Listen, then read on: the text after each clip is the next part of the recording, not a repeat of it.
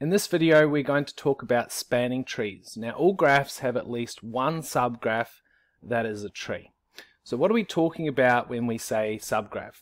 Well, down below I have three graphs and we're going to refer to these as the original graphs, and inside of these graphs we're going to draw a subgraph. A subgraph is basically a graph inside of another graph. So our subgraphs are going to be drawn in red.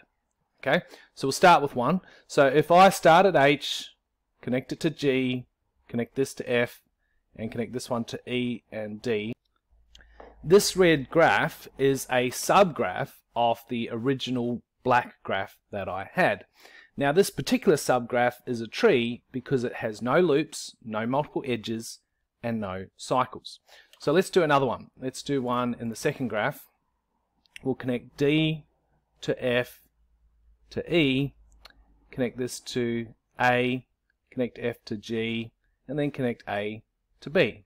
Once again I have a subgraph in red that is a tree. It has no cycles, no loops, and no multiple edges. Now moving on to the third one, we are now going to draw what is called a spanning tree.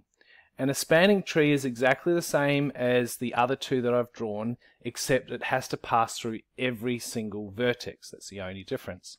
So we need to connect H to G, we'll connect this to F, to D, to E, to C, to A, and we'll connect A to B.